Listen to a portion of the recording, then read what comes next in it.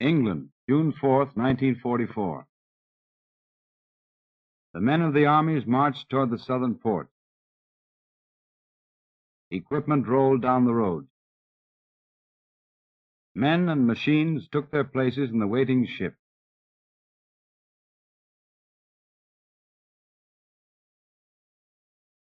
The men were British, American, Canadian, some of them veterans of Africa, Sicily, and Italy, some new to battle.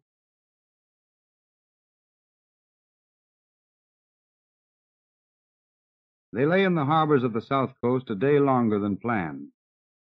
The invasion had been scheduled for June 5th, but bad weather in the Channel had caused a postponement.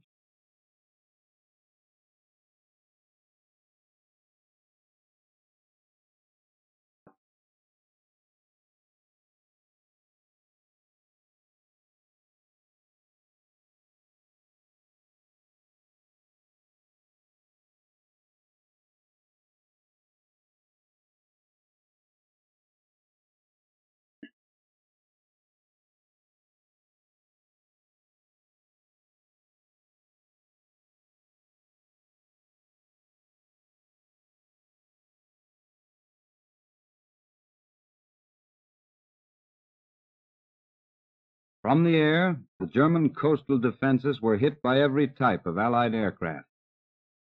As a climax to the terrible punishment to the German power dealt by our air forces in the months leading up to D-Day, pillboxes, minefields, coastal guns, bridges, ammunition dumps, radar stations, tank depots, road convoys, railroad trains going to and coming from Normandy were pounded without pause.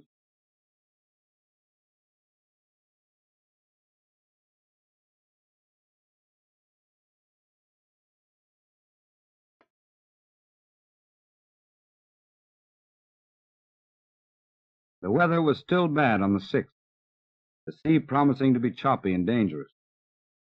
But the order was given, and the ships put out of the ports toward France.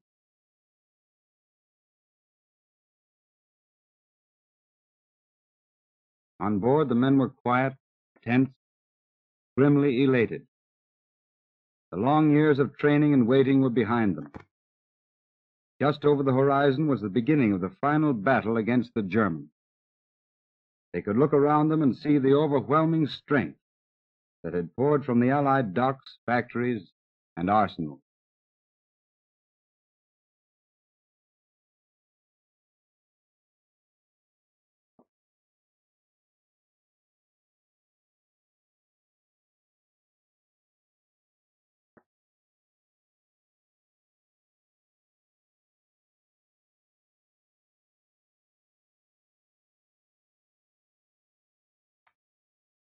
General Eisenhower's order of the day was distributed to every man on board the invading armada.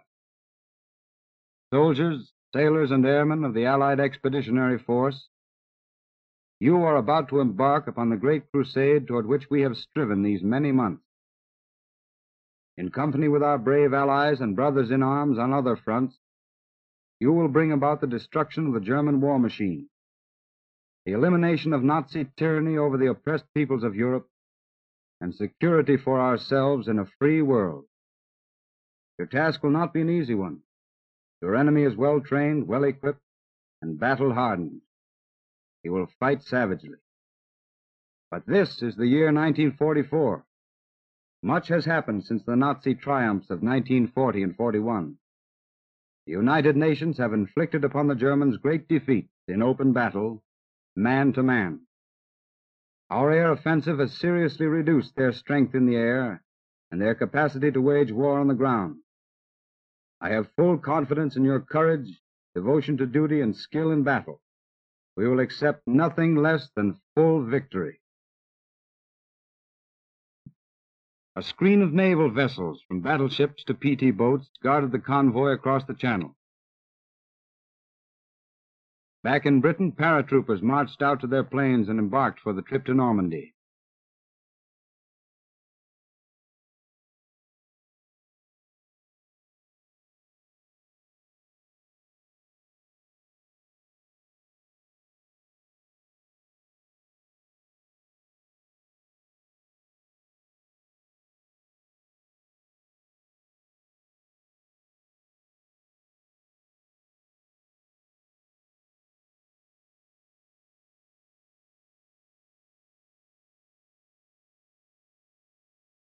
The planes took off while the invading convoys were still far from the French coast.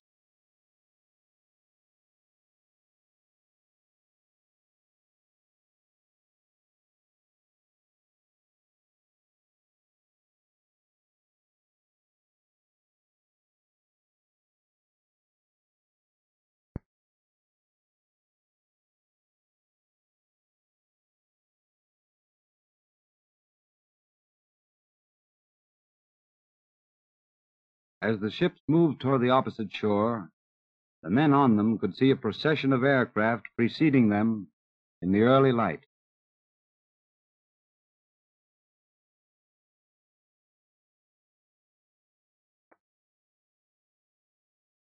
Offshore, the combined fleet swung into battle stations and marched up and down the coast, softening the surviving German installations with a murderous barrage.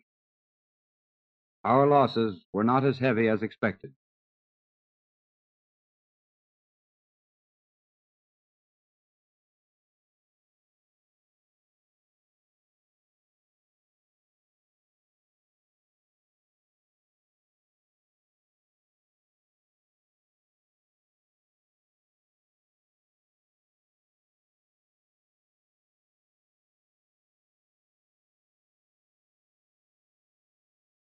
While this was going on, other airborne troops in gliders and towplanes prepared to take off from Britain.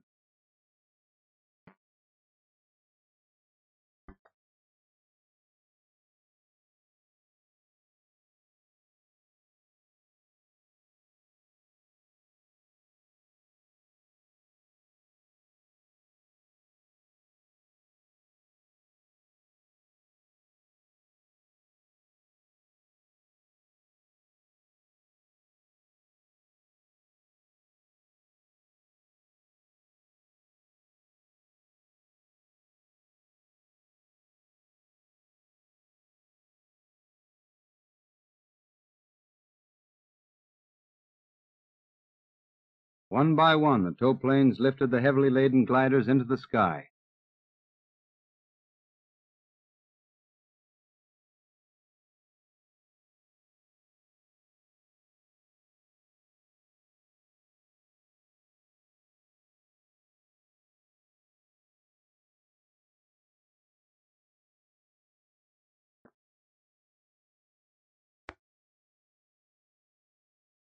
Now the shock troops of the invasion swung down the nets to the landing craft.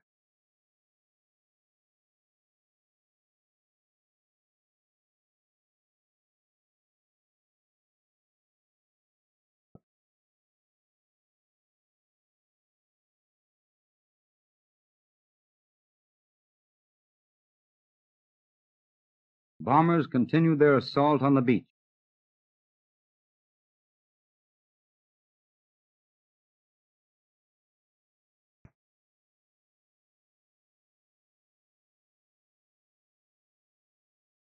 In a duel with a shore battery, at point-blank range of a mile, U.S. destroyer Corey was sunk.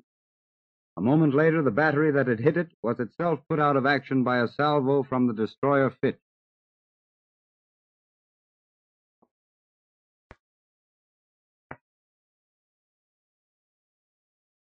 Overhead, the glider army headed toward its objective as the boats went in.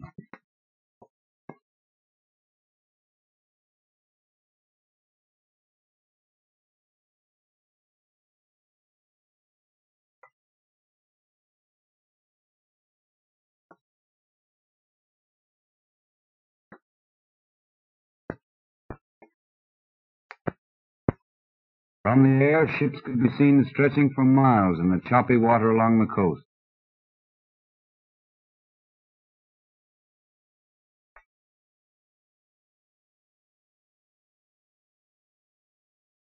Back and forth across the channel, the air traffic continued without halt.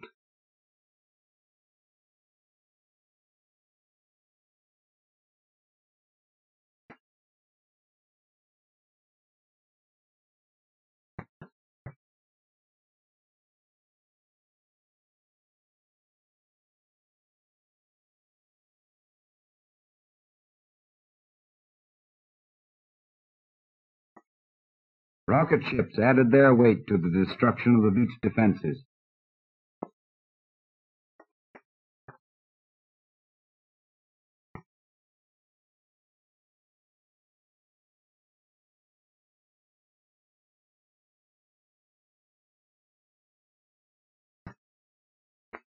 The landing craft made their drive toward shore through lanes cleared during the night by minesweepers.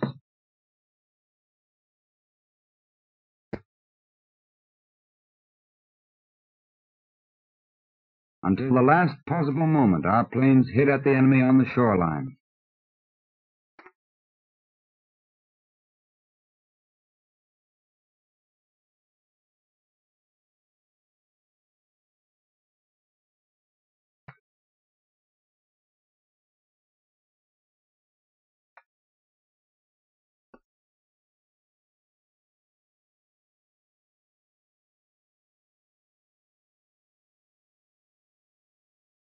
Landing craft of all descriptions negotiated the last dangerous stretch of water.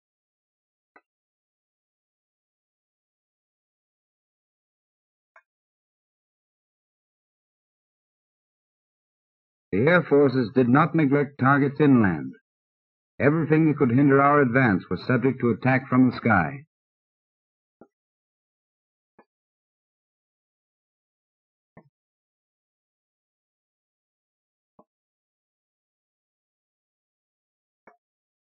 The moment when Allied soldiers were going to put foot on French soil was close at hand.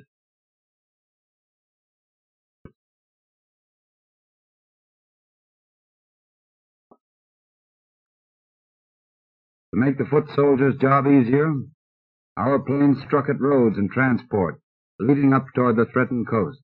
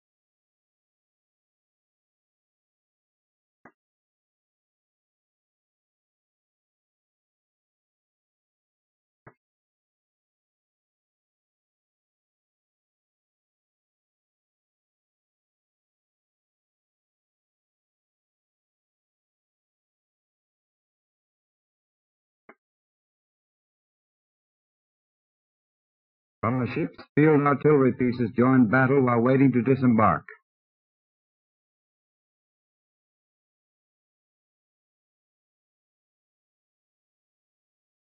The men in the landing craft tensed for the impact of the moment when they hit the beach.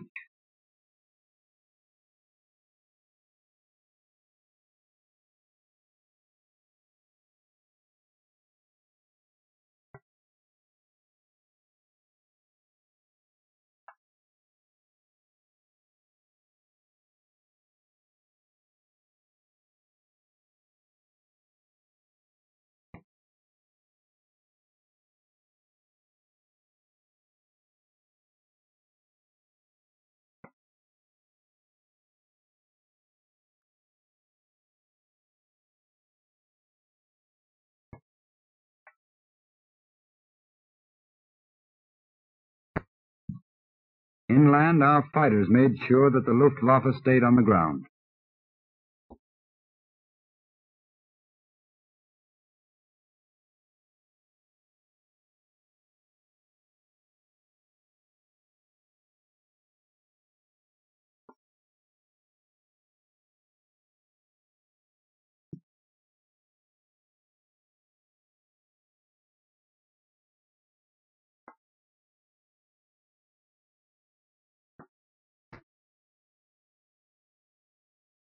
A few hundred feet ahead lay France.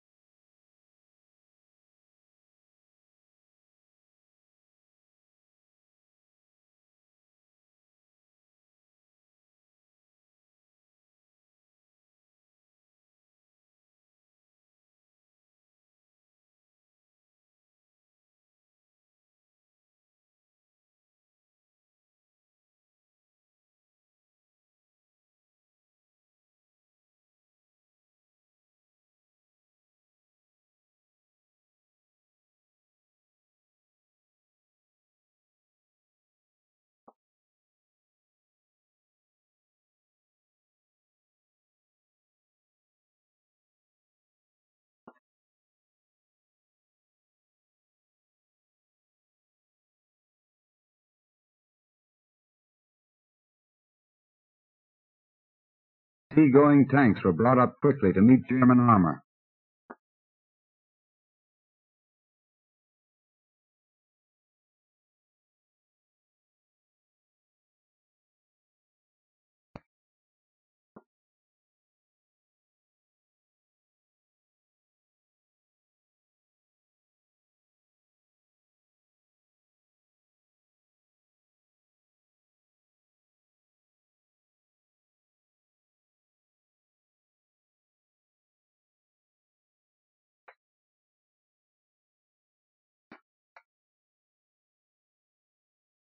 More men stepped onto the continent, into the fire of enemy guns that had survived the preliminary bombardment.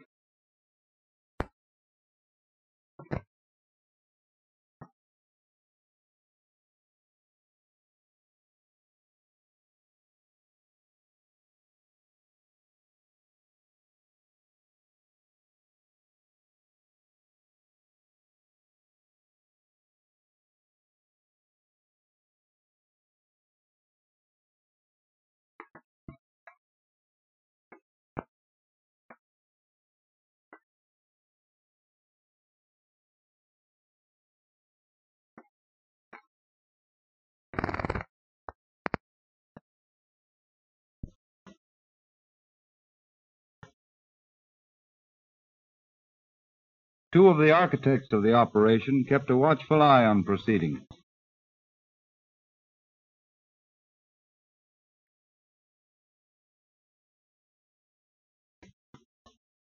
And a well-known soldier boarded a naval vessel early in the affair.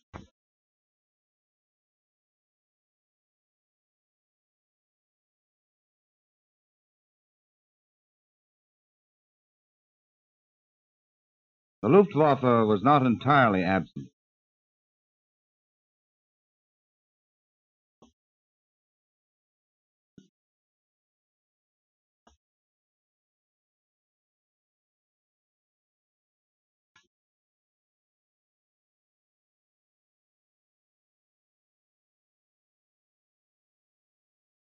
Heavy supplies were landed quickly on the beaches.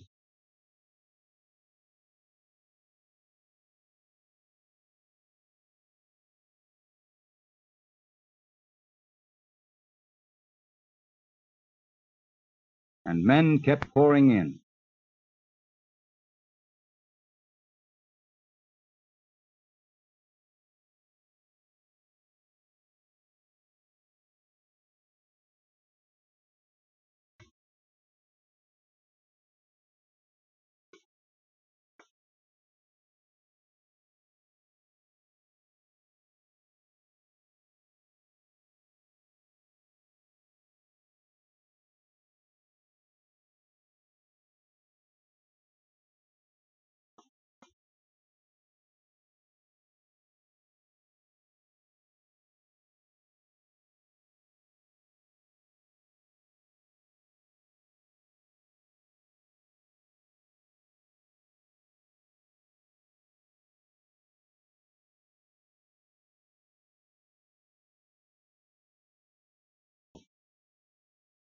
The unloading went on swiftly.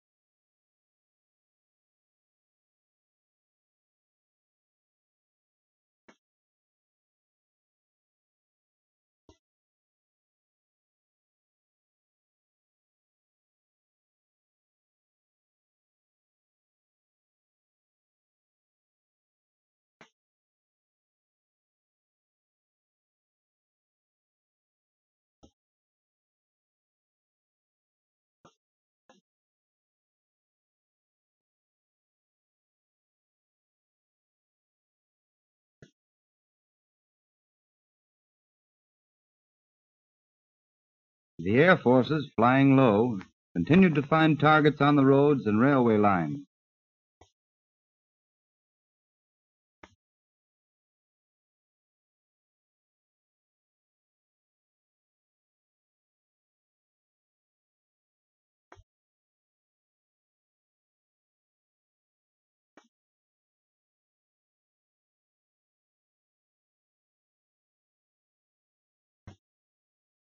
On fields inland, the gliders had landed and discharged their cargo.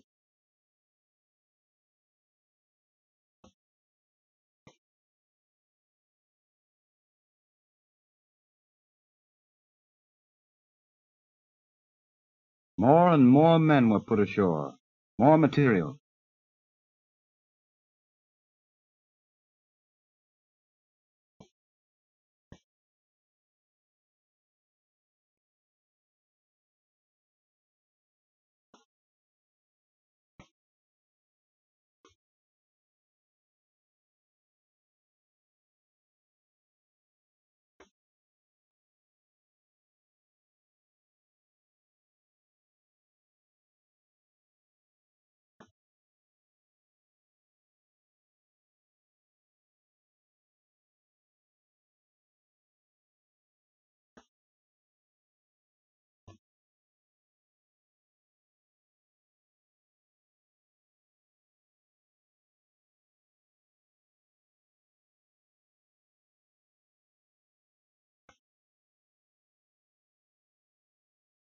German fire brought down Allied soldiers, but others kept on.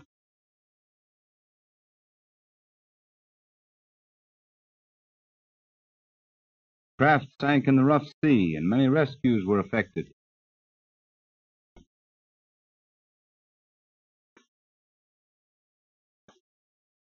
Fires dotted the battlefield, but the work of securing the beachhead went on.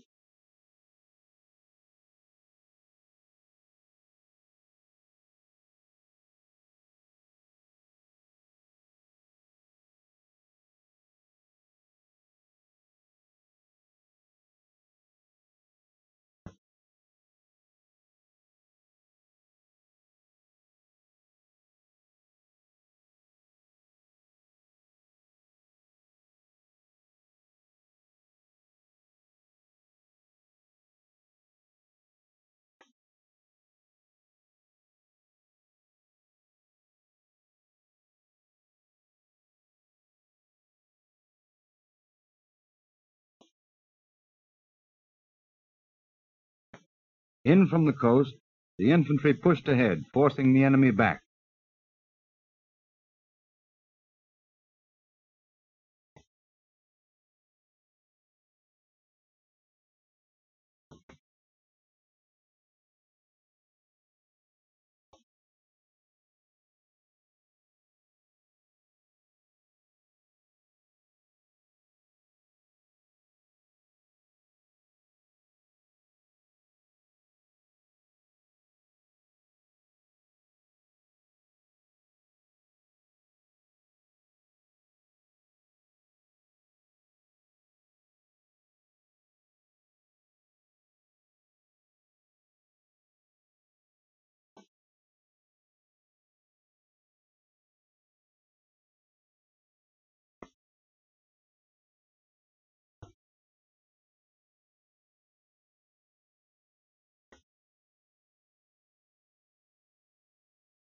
Tanks rolled up to support the advance.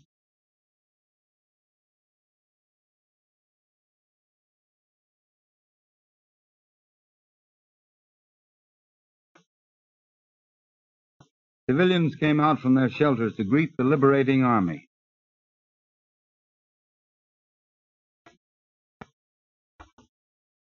Savage street fighting took place at many points.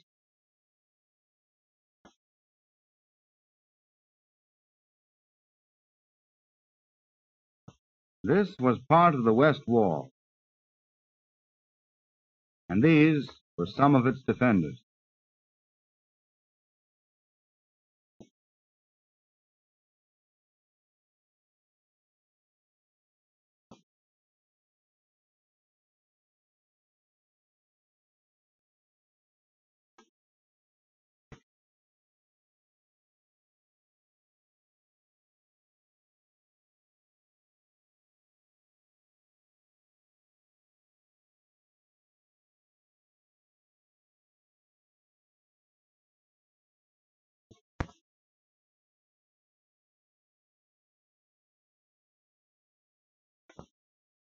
The troops worked their way in, collecting prisoners on the roadside.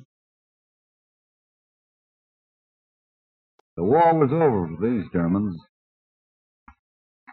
and things obviously had begun well for this soldier.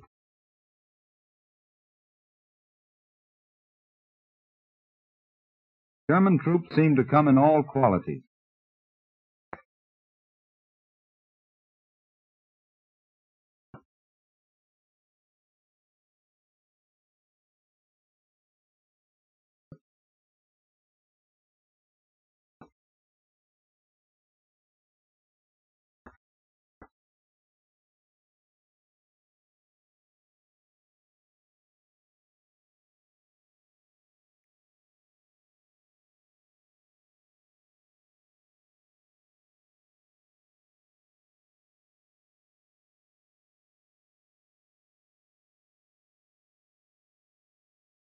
They were herded back to the beach to await transport to Britain.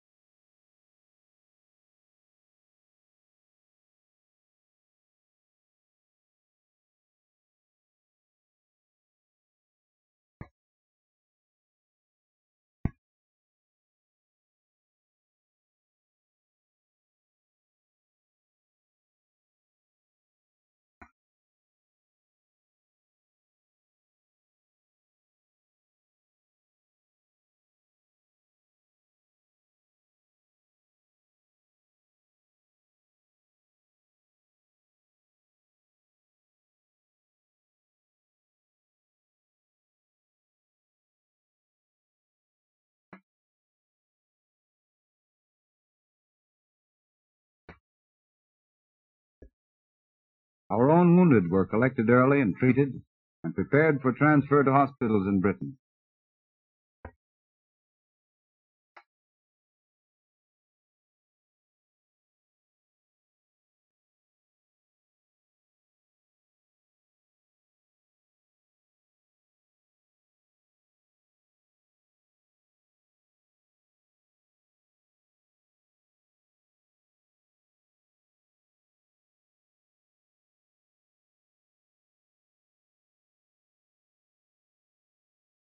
Back across the channel, survivors picked from wrecked craft in the sea were checked and cared for.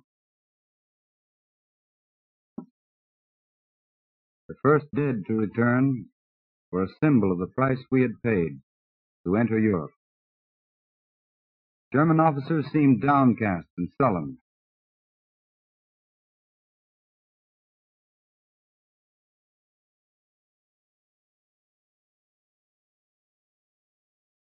The prisoners were sent to their new homes to wait for the end of the war.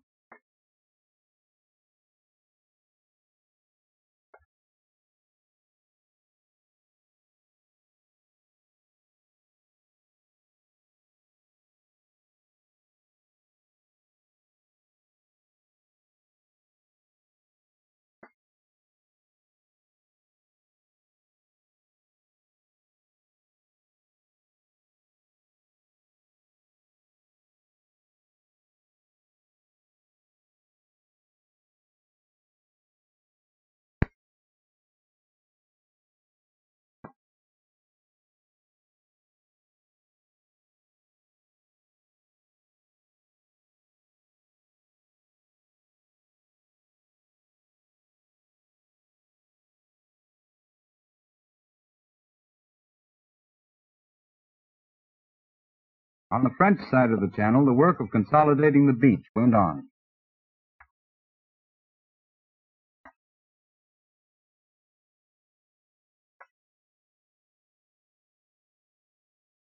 And reinforcements arrived in a constant stream.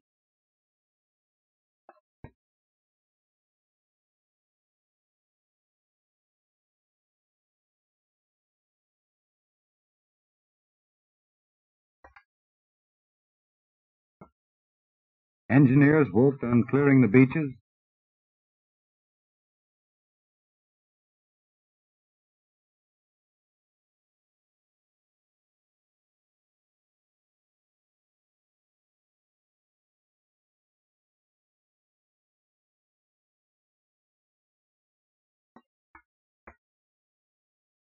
Heavy supplies came off the ships in trucks.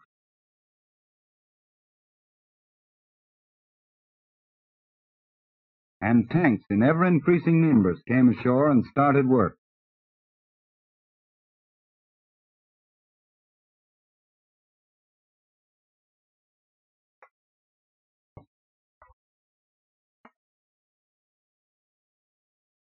Foot soldiers moved in from the beaches after the enemy.